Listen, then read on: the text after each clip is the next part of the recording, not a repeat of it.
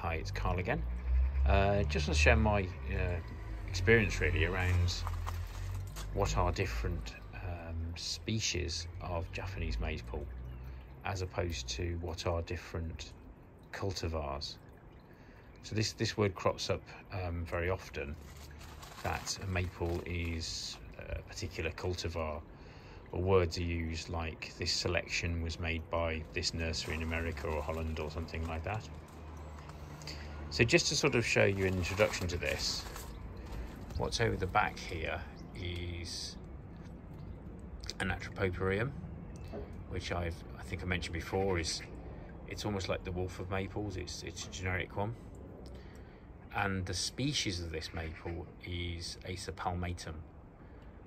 Palmatum because it's like a hand really. It's got 5 lobes coming off a central point, so 5 fingers, sort of palmatum style. We just wanted to take note of the shape of these leaves and the colour and what they actually look like in detail.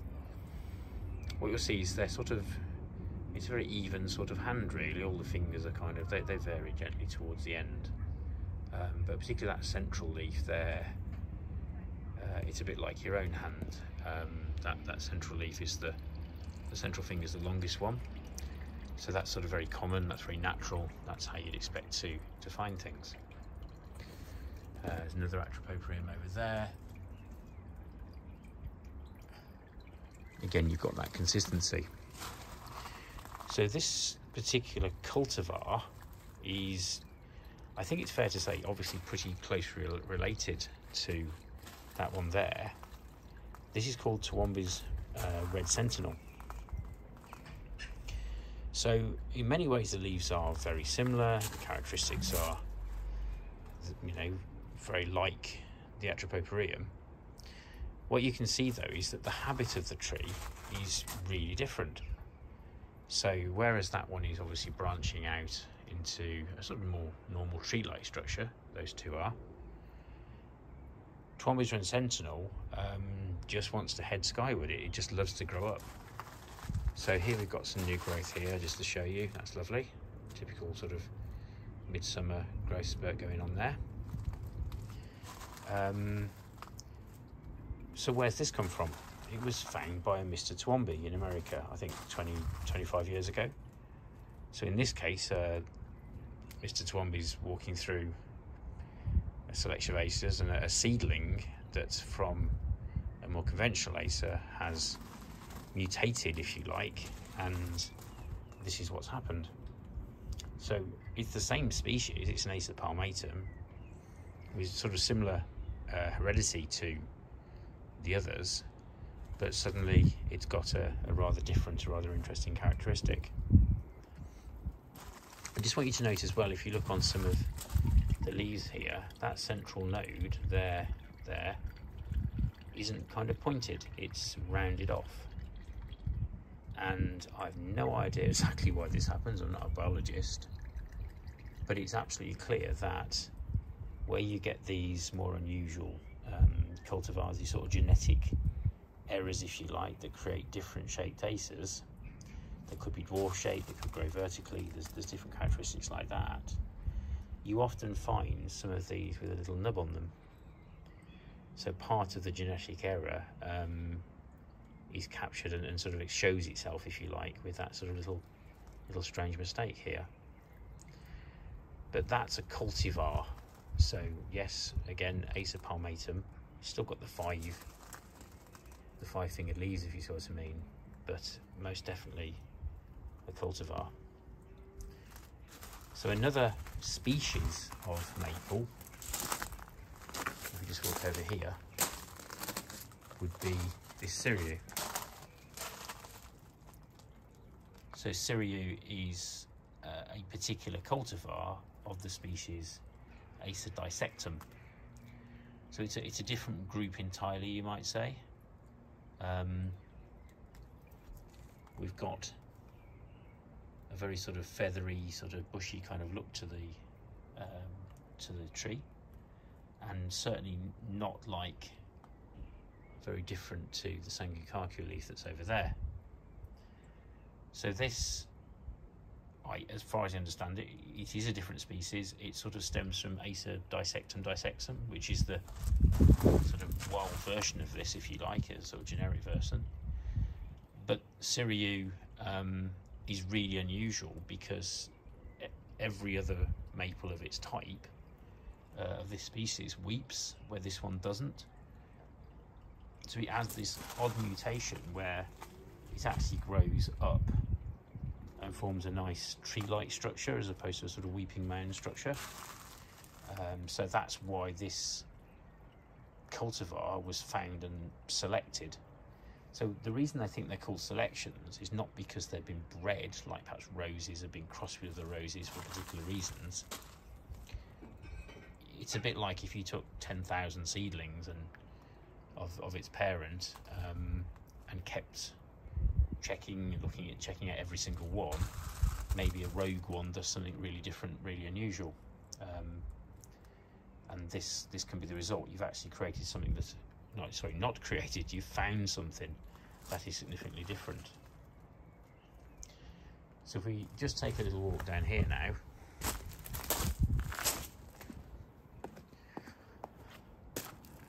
and just to sort of add some clarity, this is Aureum. So Aureum is definitely an Acer palmatum. It's still got the 5-fingered leaves. That's a really key attribute to it. And yet its habit is to weep downwards. So even though it's got a really different characteristic and a different habit, it is fundamentally still Acer palmatum. And then going through the other ones, that's still an Acer dissectum. That one's Crimson Queen, and so on and so forth. When you get to this one here, this is Cotoneto, one of my favourites. One I spotted on my other video of in Dorset as well. This indeed is Acer palmatum, and what you can see is the leaves are still 5 sort of fingered, but very, very long fingers. So on the particular cultivar, they've sort of miraculously turned into these linolobium kind of leaves, as they're called. And over time, they seem to sort of stretch out and grow thinner and thinner to make almost like a bamboo style leaf. But nonetheless, in fact, the label is really buried. It's really done really well here.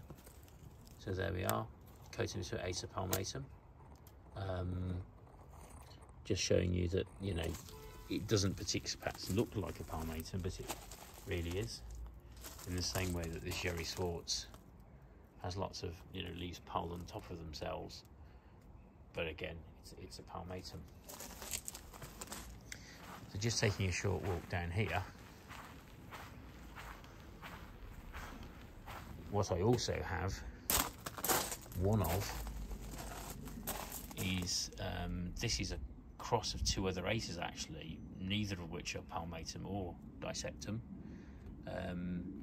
You can look at the names, or I can't remember, but it's called conspicuum. The resulting cross of 2 Acers is called conspicuum, and this is also known as the snakebark maple.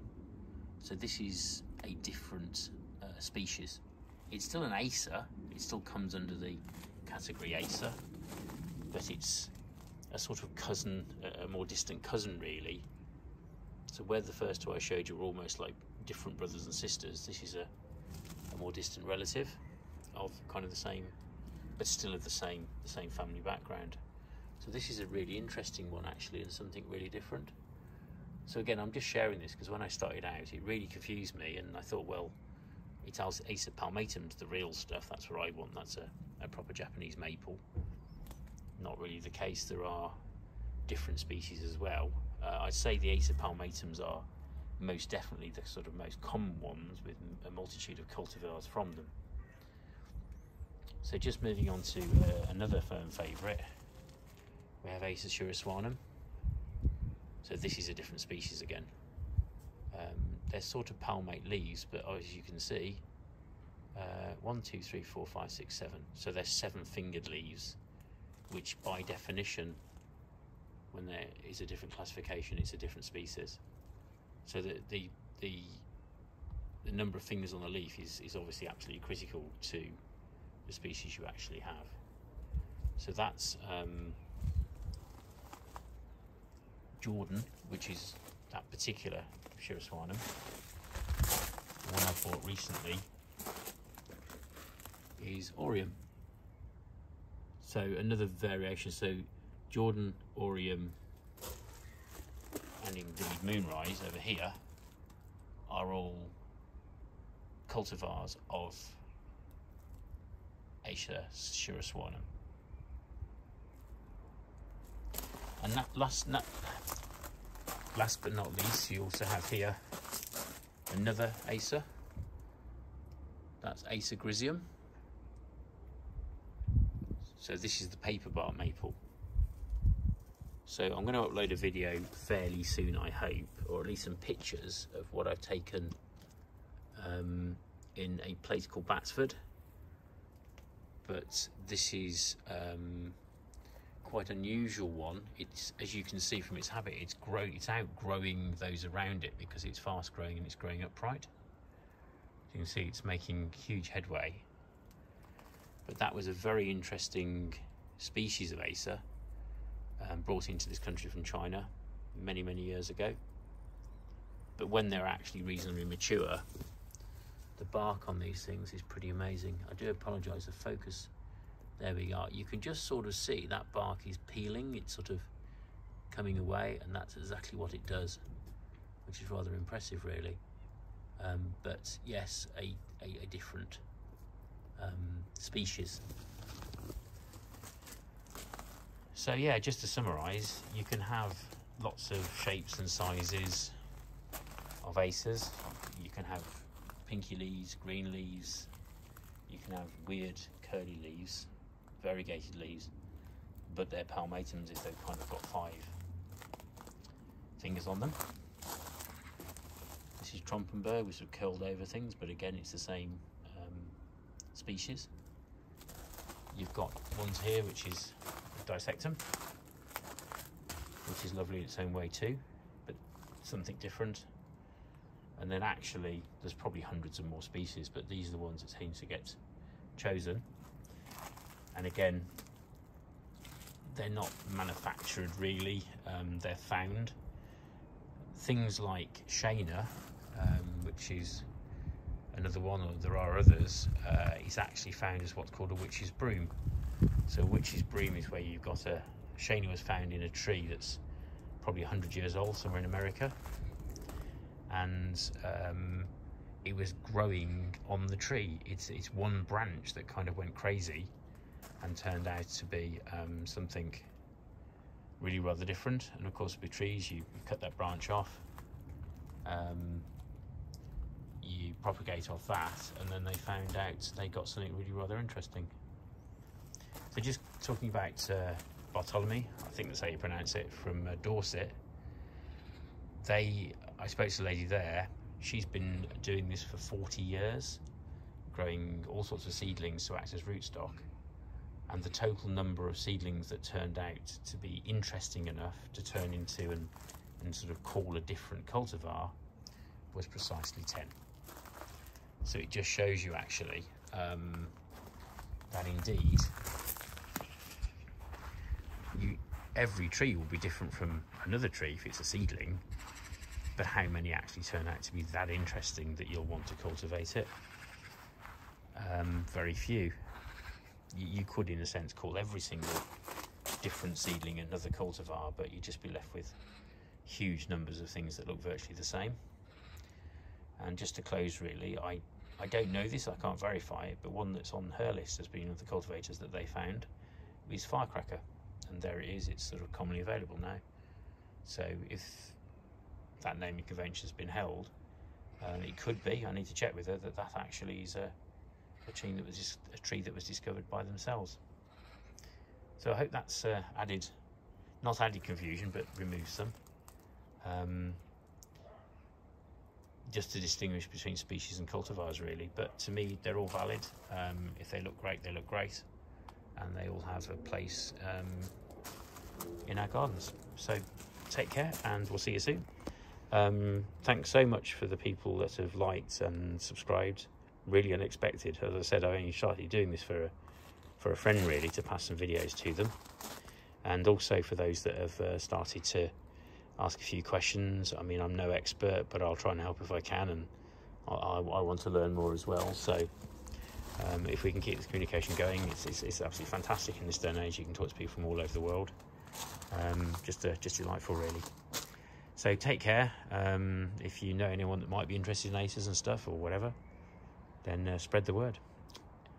And we'll see you soon. Cheers then. Bye.